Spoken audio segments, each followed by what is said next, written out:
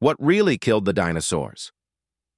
66 million years ago, something wiped out over 75% of life on Earth, including every non-avian dinosaur. A massive asteroid, about 10 to 15 kilometers wide, slammed into what's now Mexico, creating the Chicxulub crater. The impact caused tsunamis, earthquakes, and launched debris so high it blacked out the sun.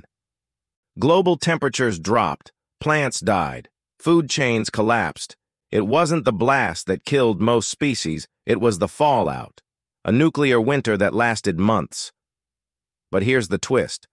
Volcanic eruptions in India, called the Deccan Traps, were already changing the climate. Some scientists think both the asteroid and volcanoes worked together. So what really killed the dinosaurs? A deadly 1-2 punch, asteroid impact, and Earth's own fury. Follow for more mind-blowing dino facts.